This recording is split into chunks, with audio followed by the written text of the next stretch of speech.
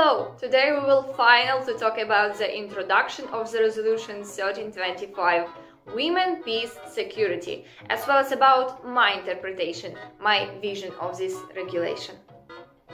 The Security Council recognizes the urgent need to account for gender issues in peacekeeping operations, and this regard nothing the Windhoek Declaration and the Namibian Action Plan to ensure that gender issues are accounted for in multi-component peacekeeping operations.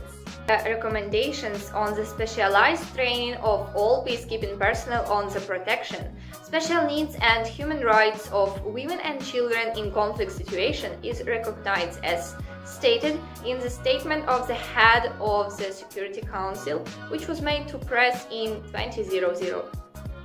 The Security Council recognized that understanding the impact of armed conflict on women and girls and the existence of effective organizational mechanisms that guarantee their protection and full participation in the peace process can greatly contribute to the maintenance and facilitation of interpretational peace and security.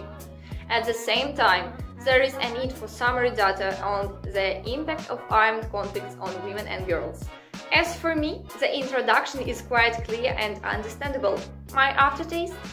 The entire document was created to promote the participation of women and girls in peace building. To resolve armed conflicts is based on a number of international declarations, plans, statutes and statements. That's all for today. Press like and put pressure on the bell to learn even more interesting things. Sign up in order to don't lose jade knowledge. Bye! Не розумієш англійську? Тоді переглянь це відео українською, воно вже на каналі.